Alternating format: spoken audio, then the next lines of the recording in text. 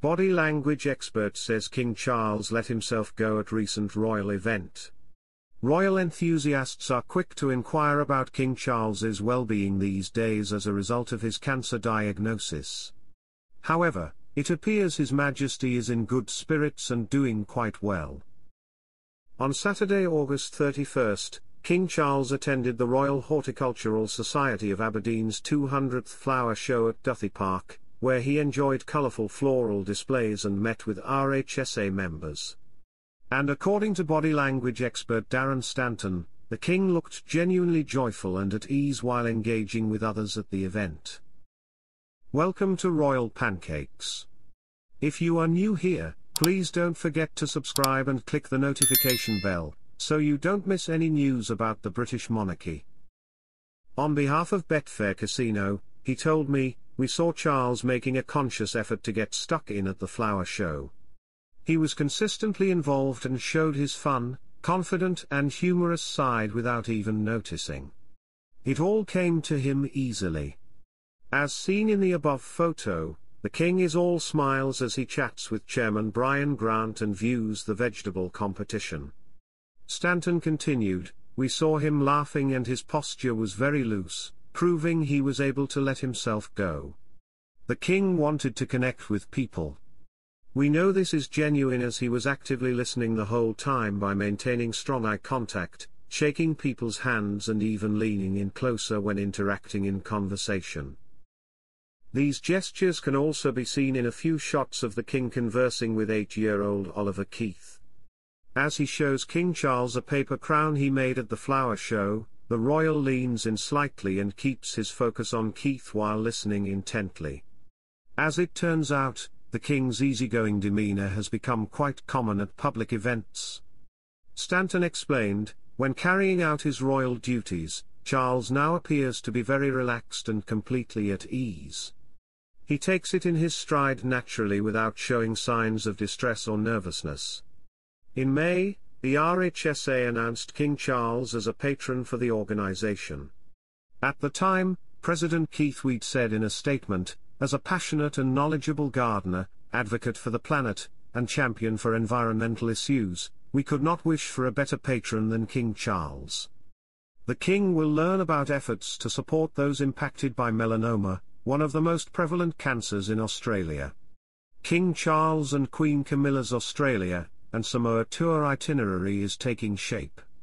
On September 10th, Buckingham Palace shared more information about the King and Queen's upcoming tour, announcing that the royal couple will be travelling abroad from Friday, October 18th to Saturday, October 26th. The visit is significant as it's the monarch's first tour to Commonwealth countries since he became king.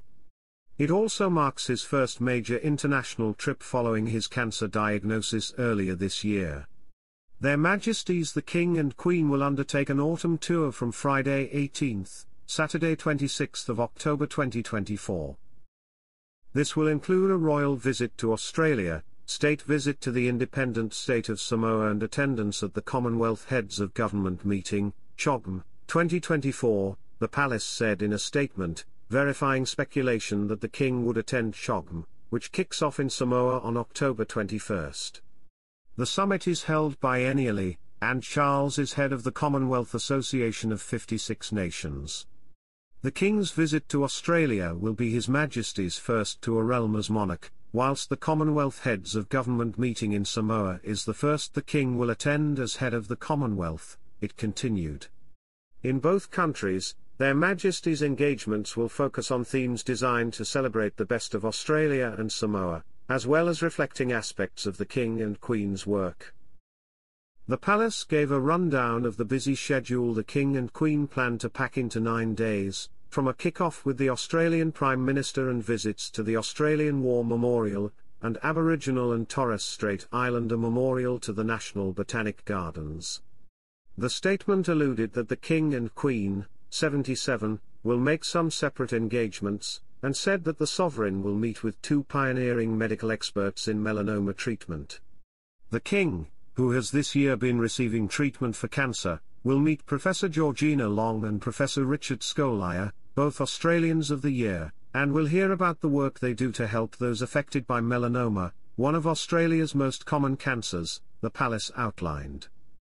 Long and Scolyer are both professors at the University of Sydney and co-medical directors of the Melanoma Institute Australia, and won the award together for their work to save lives from skin cancer.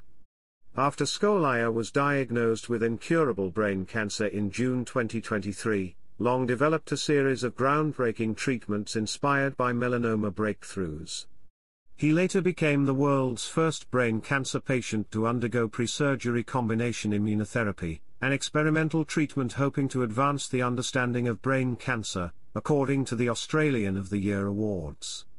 The King's meeting with the professors will have added meaning as it's understood that he is continuing his own cancer treatment. The palace announced in February that the sovereign was diagnosed with an undisclosed form of cancer following his treatment for a benign enlarged prostate in January. A spokesman clarified he does not have prostate cancer. After a 3-month period of postponing public-facing duties, the King, 75, resumed forward-facing work on April 30 and has been busy ever since. When his return to work was announced in late April, Buckingham Palace described the King's treatment as ongoing and shared a positive sentiment from his doctors. His Majesty's treatment program will continue, but doctors are sufficiently pleased with the progress made, so far that the King is now able to resume a number of public-facing duties. Forthcoming engagements will be adapted where necessary to minimize any risks to His Majesty's continued recovery, a Buckingham Palace spokesperson said at the time.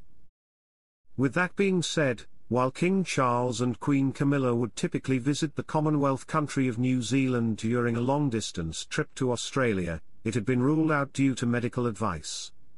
A spokesperson previously explained that the King's doctors have advised that such an extended program should be avoided at this time, to prioritise His Majesty's continued recovery. In close consultation with the Australian and New Zealand Prime Ministers, and with due regard for the pressures of time and logistics, it has therefore been agreed to limit the visit to Samoa and Australia only, the spokesperson said when the Australia and Samoa trip was announced in July.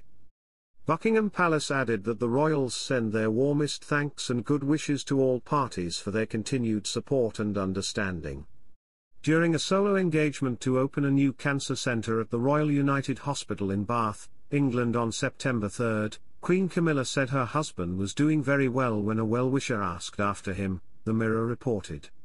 Other plans for the couple's autumn tour include a community barbecue in Western Sydney, outings for the Queen connected to her work on literacy and ending domestic violence, an Ava Fatipu ceremony welcome in Samoa, stops for the King reflecting themes of sustainability and biodiversity, a key theme of CHOGM and joint appearance at the CHOGM opening ceremony plus a dinner and reception.